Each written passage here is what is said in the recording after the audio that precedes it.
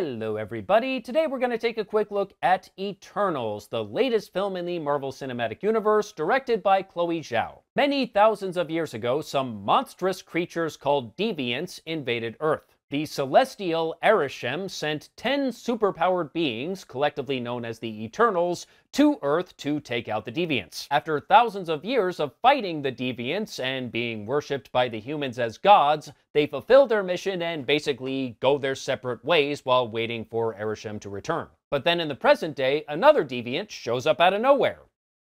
Seems they missed one or two. And so these divided super beings must reunite to save the world from certain doom. This felt very different from the other MCU movies, mainly because this basically just stands alone as its own separate thing. They do mention Thanos and the Snapshot, and even give us some new information about the Mad Titan, which I won't get into because spoilers. But for the most part, they're just doing their own thing, and what they do has very little effect on anything else in the MCU.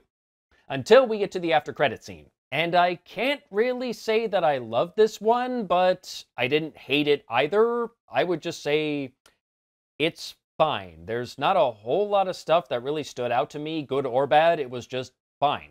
Unfortunately, one thing that did stand out to me was some of these characters are not terribly original. Icarus, who is played by Richard Madden, is basically Superman. He can fly, he has super strength, he can shoot laser beams out of his eyes.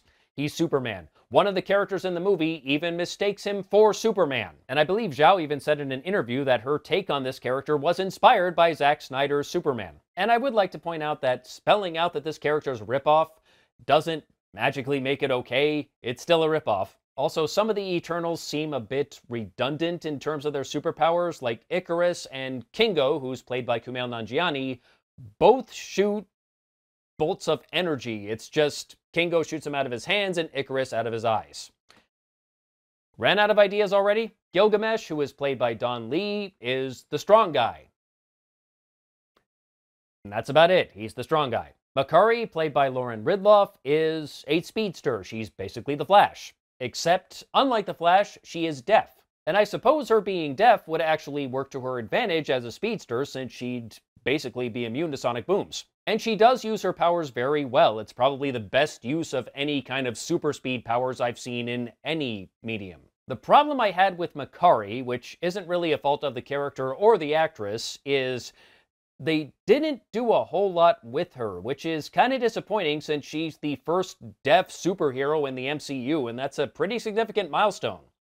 Or at least it should be. But after all of the Deviants were destroyed, or they thought they were, most of the Eternals went off and did their own thing, and Makkari chose to just stay behind on their ship and read books for a couple thousand years. Really? That was it? You couldn't think of anything else for her to do? I do realize you have a limited amount of time to tell the stories of 10 different characters, but really? I also want to mention Sprite, played by Leah McHugh, who is an interesting character because she is the only one of the Eternals who has the body of a child. And of course, she's technically not a child. She's lived for thousands of years, but she's stuck forever looking like a child. And this complicates things a bit because over time she has fallen in love with Icarus, but of course she can't pursue that because that would be weird. And there's a point where she asks, why on earth did the gods make her this way?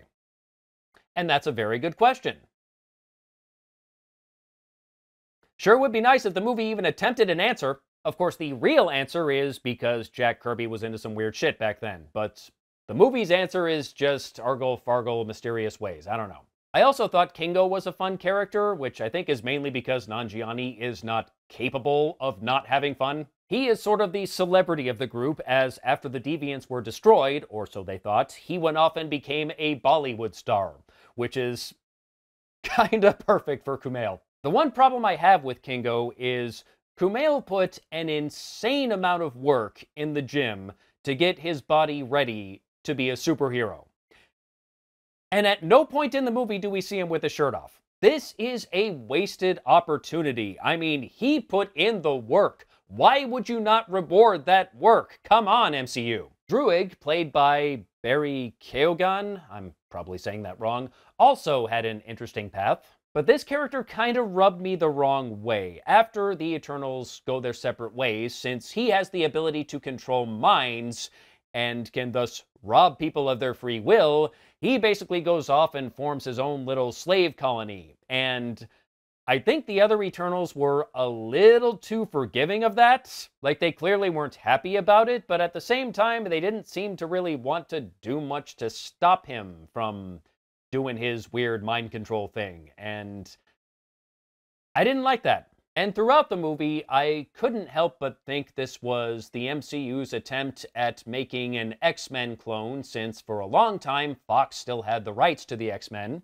Obviously not the case anymore, but probably still was the case when this movie was in the planning stages. And really, this was their second attempt at an X-Men alternative, the first one being Inhumans, and, well, I was about to say we all know how that went, but I'm not sure that's true because I don't think many people saw it. And this movie had to juggle a lot of characters in 2.5 hours.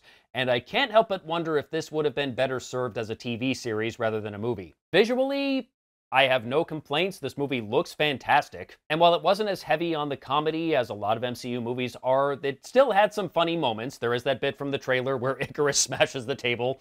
I did like that. It did have an interesting plot twist towards the end, won't give it away, but I liked what they did with it. The mid and post-credit scenes set up some interesting things for the future that I am looking forward to. Also, I really like the relationship between Gilgamesh and Thena, who's played by Angelina Jolie. There's a point in the movie where she kinda loses her mind and starts to go berserk, and when gods go berserk, bad shit happens. And he basically took on the responsibility of caring for and protecting her while she's trying to keep her fragile mind intact. And I thought their relationship was very touching. And it didn't really feel like there was any kind of romantic connection between the two. It's just his friend was in trouble and he wanted to help.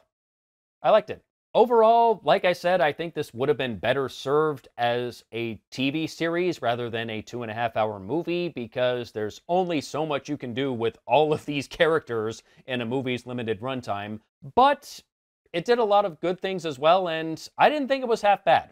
If you see it in a theater, I don't think it's worth paying full price, but I could see watching this as a matinee. Or if you don't feel comfortable going to a theater right now, which is totally understandable, it'll be on Disney Plus eventually. And that's all I have to say about Eternals. Till next time, take care.